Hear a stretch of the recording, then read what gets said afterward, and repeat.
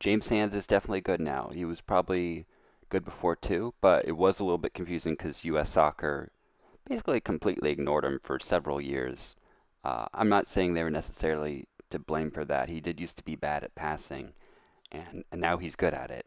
There's data to back this up. You've probably seen it, G plus. If not, the gist of it is he's improved drastically. That's really all you need to know. And he seems to be, at least today, the near consensus pick for Tyler Adams' backup.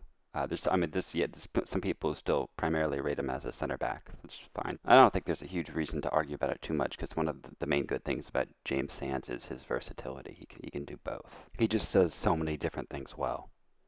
It's something I was thinking about. If I were organizing a crew to commit a crime, like a crime squad, uh, a crime that involves some degree of physicality, like burglary, mansion, art museum, etc. Basically, any non-virtual type theft. Uh, other things like gun running too, or just like old school bank or train robbing.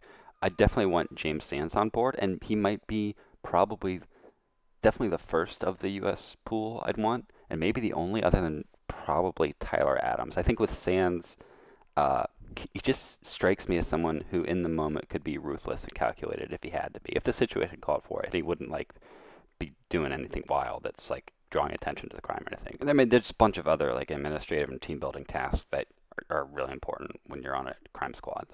It's not all about the crimes. That's what gets all the attention, but it's just it's a lot like a normal job in a lot of ways.